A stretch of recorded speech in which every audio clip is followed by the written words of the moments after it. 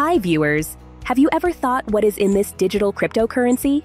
In today's video, we are going to look into how Bitcoin works, simplified explanation. What is Bitcoin?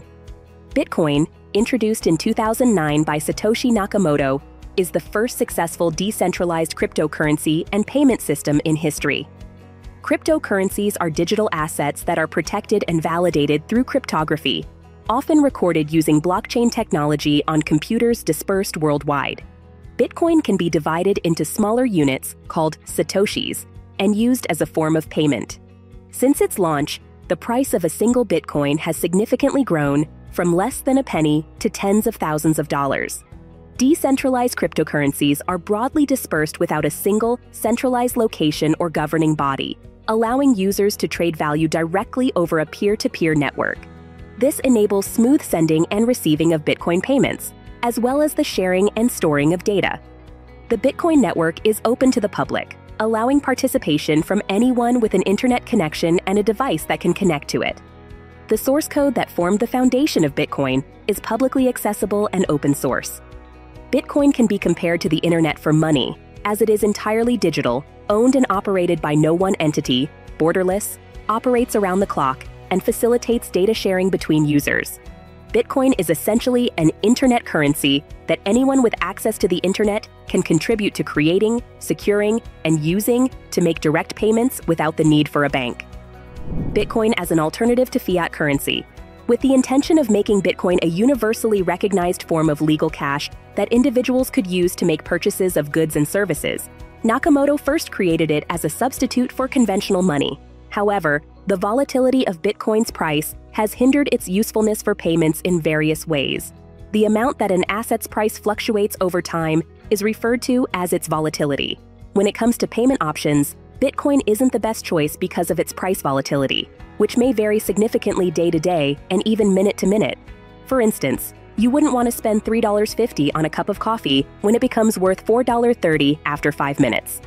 On the other side, if the price of Bitcoin drops significantly after the coffee is delivered, retailers also lose out. Since there is a fixed amount of Bitcoin, meaning that new ones cannot be generated at will, and its price is unpredictable, it functions somewhat differently from traditional money. It is also neither regulated or issued by a central bank. The key to comprehending Bitcoin is being aware of these distinctions. How does Bitcoin work? Bitcoin is a decentralized payment system consisting of 3 components: the Bitcoin network, the native cryptocurrency, and the Bitcoin blockchain. The Bitcoin network operates on a peer-to-peer network, allowing users to execute and validate transactions without intermediaries. Users can download the public ledger, which records all historical Bitcoin transactions, using blockchain technology. This technology allows for immutability and transparency in cryptocurrency transactions, crucial for a payment system that relies on zero trust.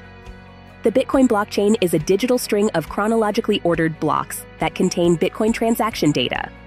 However, validating transactions and mining are separate processes, and an explosion in Bitcoin transactions does not necessarily increase the rate at which miners find new blocks. Bitcoin is programmed to allow new blocks to be added to the blockchain approximately once every 10 minutes. The public nature of the blockchain allows all network participants to track and assess Bitcoin transactions in real time, reducing the possibility of double spending. Double spending occurs when a user tries to spend the same cryptocurrency twice. Traditional banking systems prevent double spending by having reconciliation performed by a central authority, but Bitcoin requires consensus among all users to confirm and update the balances of all Bitcoin holders. This consensus is achieved through a process known as proof of work, which ensures that the Bitcoin network achieves consensus even with countless copies of the public ledger stored worldwide. What is proof of work? Proof of work, POW, is a consensus mechanism used by Bitcoin computers to validate transactions and secure the network. It is the most common type of consensus mechanism for cryptocurrencies running on blockchains, with proof of stake, POS, being less energy-consuming. Proof of work elevates certain network contributors to the role of validators or miners after dedicating significant computing power to discovering new blocks, a process that typically takes around 10 minutes. When a new block is discovered, the successful miner fills it with 1 megabyte of validated transactions, adding it to the chain and updating everyone's ledger. In exchange, the miner is allowed to keep any fees attached to the transactions they add and receive a new Bitcoin, known as a block reward. All Bitcoin users pay a network fee each time they send a transaction, with the goal of matching or exceeding the average fee paid by other network participants to ensure timely processing. Miners prioritize transactions with the highest fees to make the most money when filling new blocks. The average fees can be viewed on the Bitcoin mempool, a waiting room where unconfirmed transactions are held until they are selected and added to the blockchain by miners. How is Bitcoin created? Bitcoin mining is a process that adds transactions to the blockchain and mints new Bitcoin by solving complex mathematical problems using powerful, specialized computer hardware. The total supply of Bitcoin has a cap of 21 million coins, meaning once the number in circulation reaches 21 million, the protocol will stop minting new coins. Bitcoin mining doubles as both the transaction validation and the Bitcoin issuance process. Increasing computing power dedicated to Bitcoin mining does not necessarily mean more Bitcoins are mined. It only increases the chances of being rewarded with the next block, so the amount of Bitcoin mined remains relatively stable over time. The Bitcoin network uses a coin distribution strategy known as Bitcoin halving to ensure that the amount distributed to miners reduces over time. A Bitcoin halving occurs every 210,000 blocks, or roughly 4 years, and block rewards have decreased from 12.5 BTC in May 2020 to 6.25 BTC in 2021. Today, there are over 18.7 million BTC in circulation, with only 2.25 million BTC left to enter circulation. However, considering the halving principle and other network factors like mining difficulty, it is estimated that the last Bitcoin will be mined around the year 2140. Bitcoin mining is not easy, as it is extremely energy intensive, leading to high electricity costs and substantial heat generation.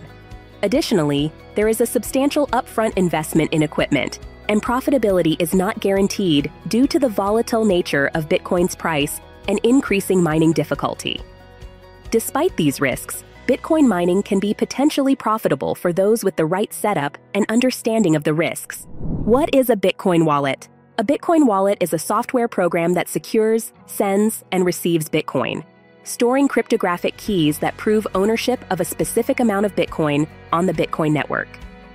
The wallet's functionality allows for the transfer of ownership from the sender to the recipient, with the recipient's keys designated as the new password for accessing the Bitcoin. Bitcoin uses public key cryptography, PKC, to preserve the integrity of its blockchain, allowing only individuals with the right set of keys to access specific coins. Two types of keys are required for Bitcoin transactions: a private key and a public key. The blockchain uses a one-way mathematical algorithm to create a public key from the private key, making it nearly impossible to regenerate. A public address, a hashed form of the private key, is shared to receive Bitcoin. To execute transactions, users must use their private and public keys and include the recipient's public address, ensuring only the right private key can unlock or claim the transferred Bitcoin. Thank you for watching this video. If you liked the video, don't forget to subscribe our channel and leave a comment in the comment section below.